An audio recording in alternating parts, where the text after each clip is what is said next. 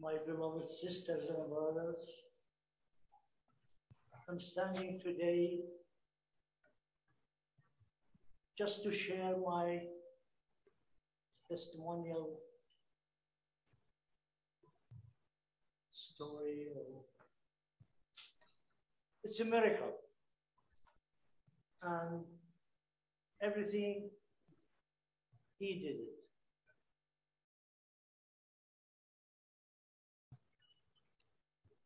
I would like to read 2 Peter. 2 Peter, first chapter.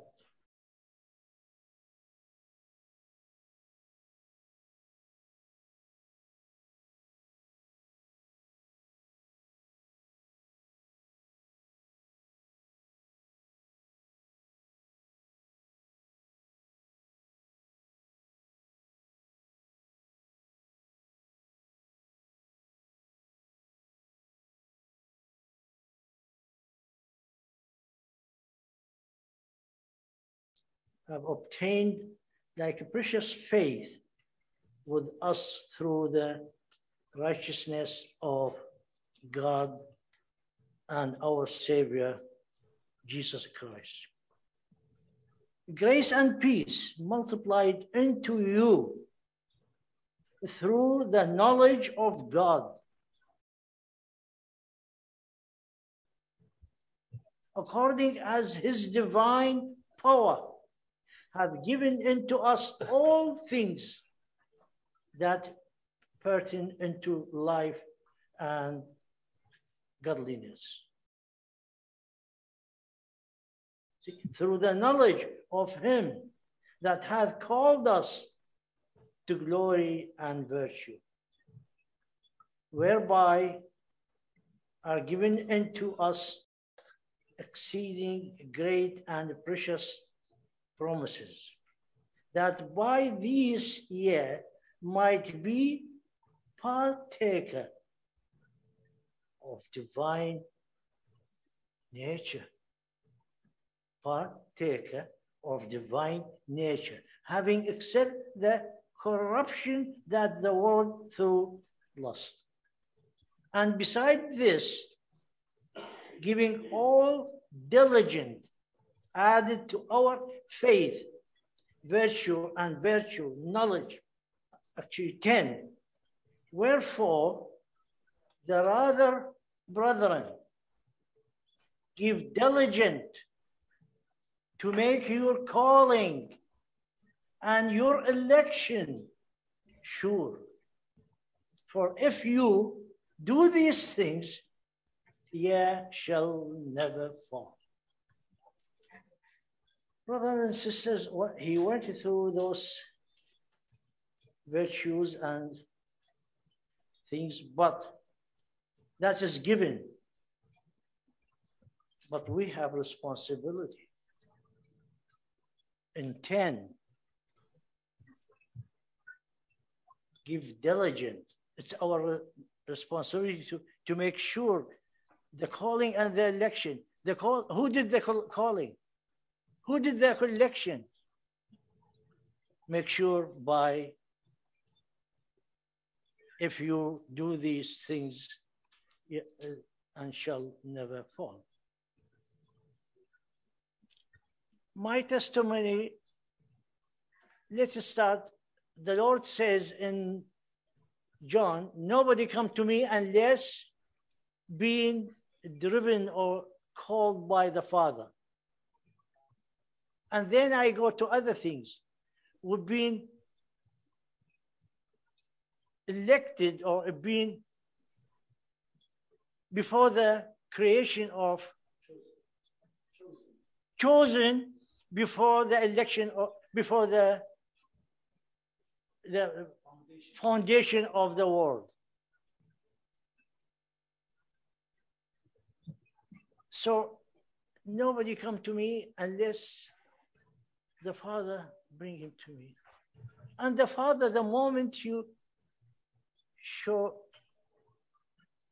the Father, his way deal with the world, We see it every day up to now. I mean, just example, when you see this tsunami and all this great power, anybody ask himself, who's behind this? What is it? Then what's the message?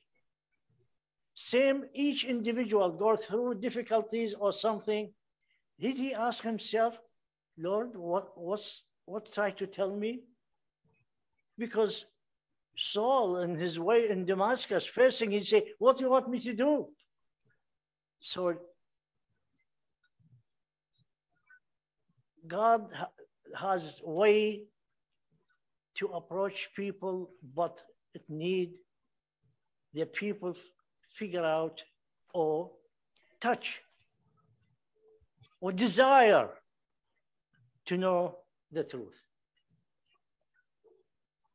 I walk through my life and I want to, my education, my learning, to the point, the last final exam, it's open book at the night, and I'm doing biochemistry.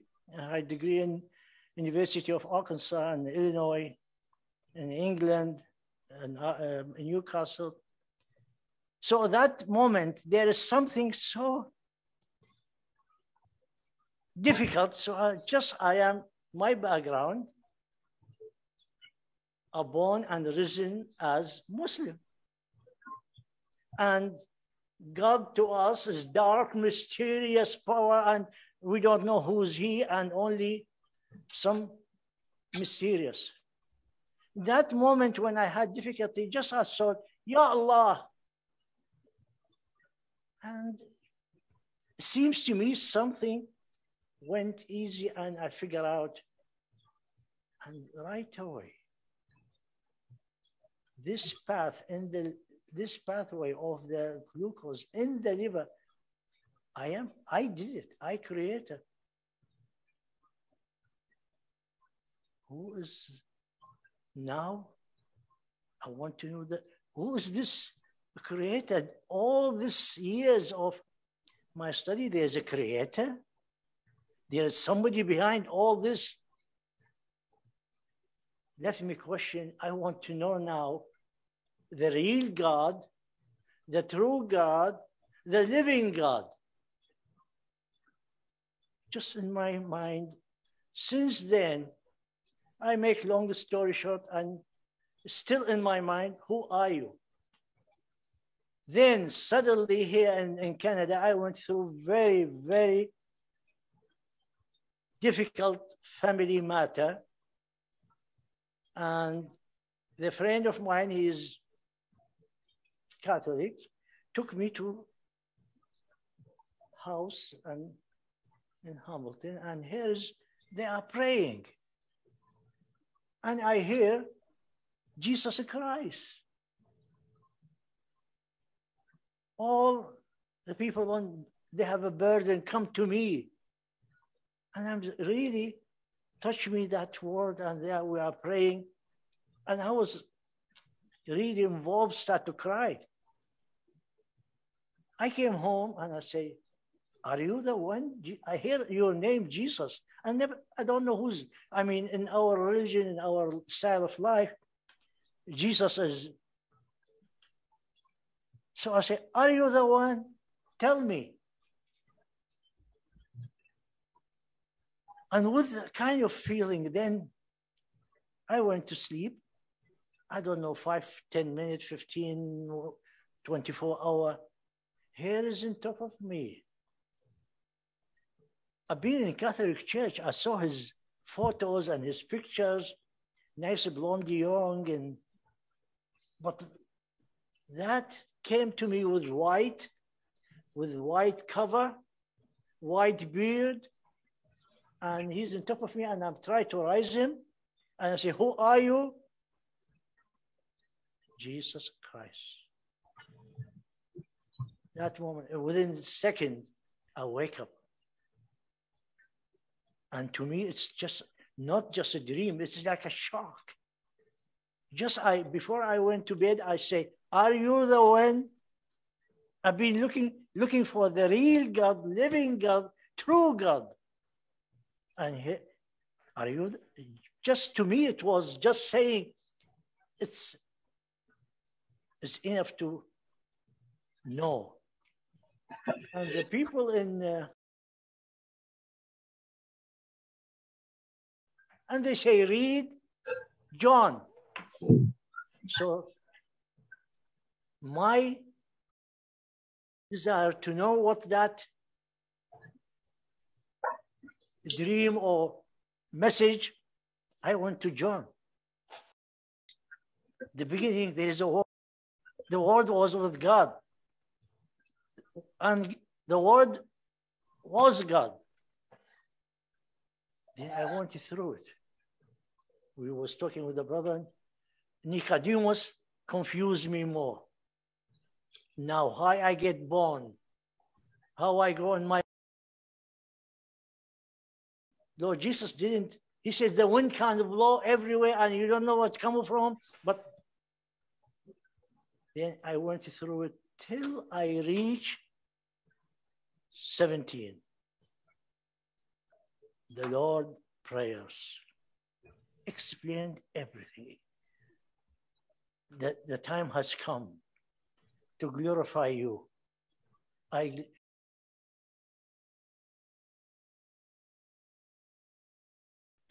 don't want to take them, but I pray for them, and not for those, the people who are going to believe what they're going to tell them about me. I went through it and I say, Lord, that's it. My life is very well settled, and my questioning and wondering, it's answered.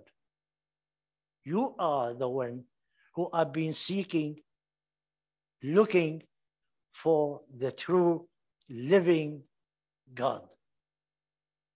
But I find out he was looking for me. Yes, I'm looking for, but he was looking for me. Everything is for us. Now, that's what I read in Peter. Now, born again in spirit, all the change, don't expect, he worked through the divine beam power and changing you everything to a new born, a new life, a new person. And you find the living with him every minute, every second. And your spiritual growth, you're growing, you feel it. It's your life, it's him, and him, it's you.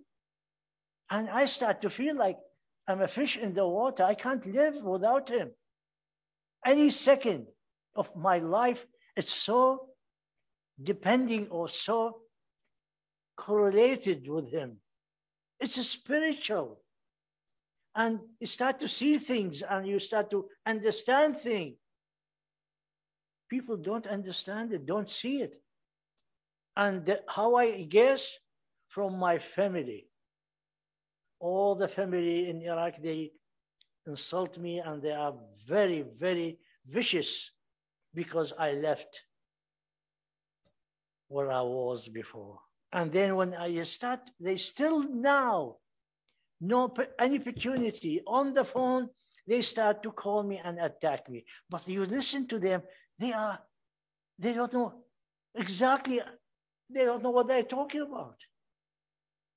And forgive them. The word of love your enemy. How many people I was talking previously in ritual churches, oh, that's difficult, need to be practiced. When the Lord spiritually inside you and you, the Holy Spirit in you, and he came with his love to save the sinners. The sinners is like his enemies, nothing to do. And he came to save him because he loved them, and his love to save the sinner. And he went to that shameful cross because of his love. So when his love went inside me, you start to feel my family, when they insult me and they attack me, I don't have any feeling toward them if I am a human, and the way they talk to me, you build up, you feel you want to answer and you want to attack them. Say, no. You start to feel sorry for them. Forgive them, they don't know what they're doing. My brother, when he called me, or my cousin, he called me and said, you left your, and you went, and they start to say things you feel they don't know what they're talking about. I am in a different world. You feel the work of Holy Spirit in you. You start to see you start to see the things different. You open your eyes first time, you see the people just like trees. And then you start to, trees moving, which is not moving, but then you start to see the people real. You start to see the life. So the Holy Spirit in each one of us make a big difference. And to love your enemy is not questionable. And the Lord, when he say love your enemy, he didn't want to make something impossible. No, it is. If the Holy Spirit in you, you start to love his love, not your love. So his love well understood. He loved his enemy.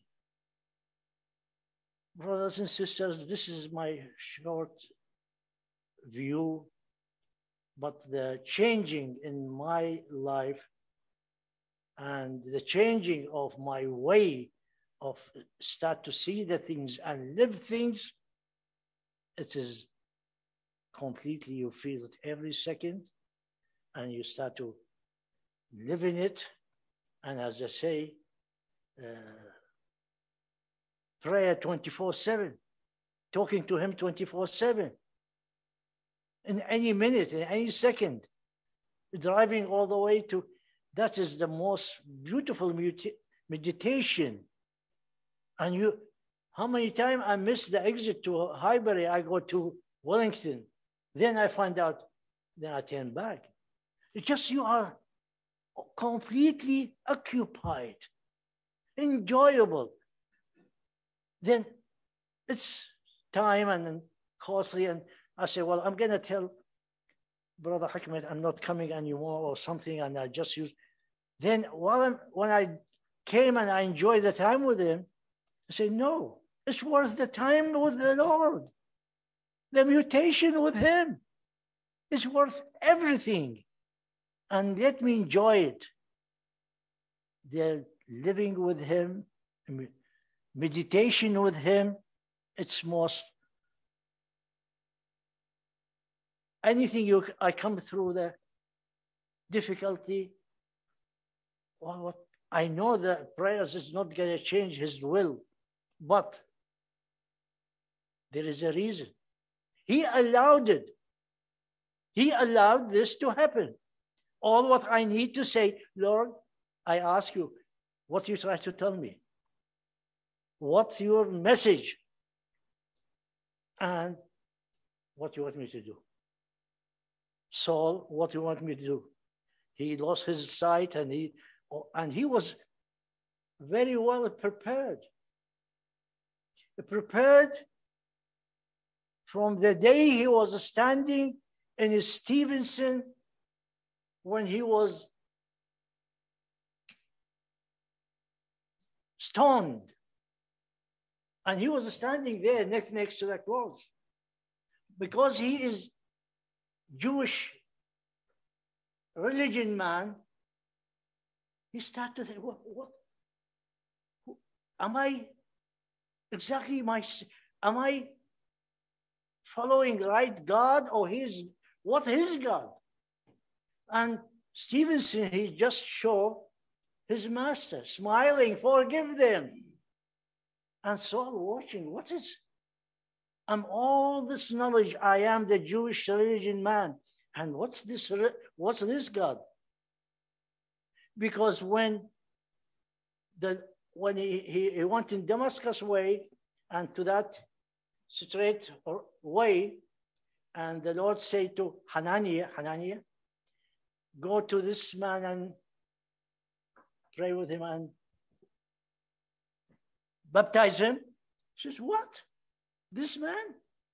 He's a killer. He says, what the Lord answered. He's praying and he is mine and he is praying.